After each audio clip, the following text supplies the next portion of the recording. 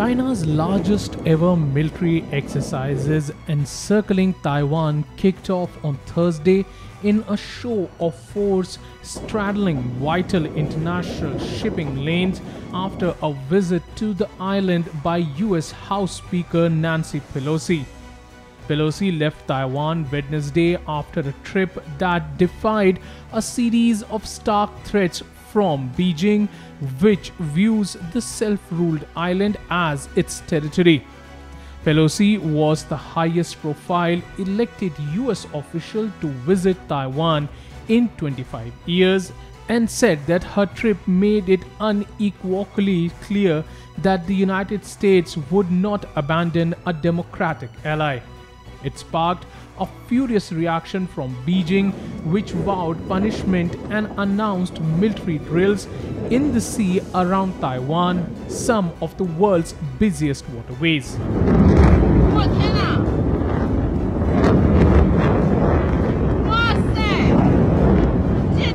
Chinese forces fired multiple ballistic missiles into waters around Taiwan during Thursday's military drill, Taipei's defense ministry said, condemning what it described as irrational actions that undermine regional peace.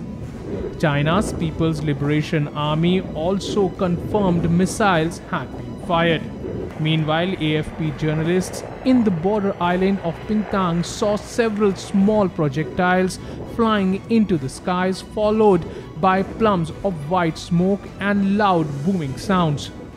The exercises are taking place in multiple zones around Taiwan at some point within just 20 kilometers off the shore.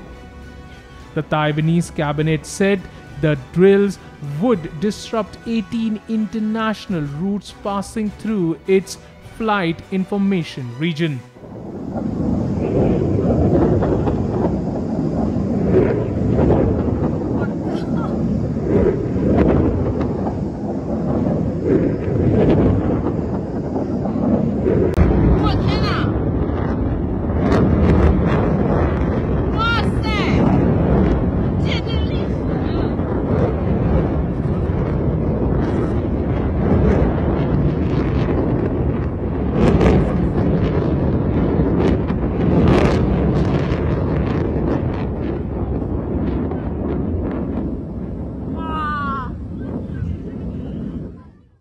Subscribe to Oneindia channel and never miss an update.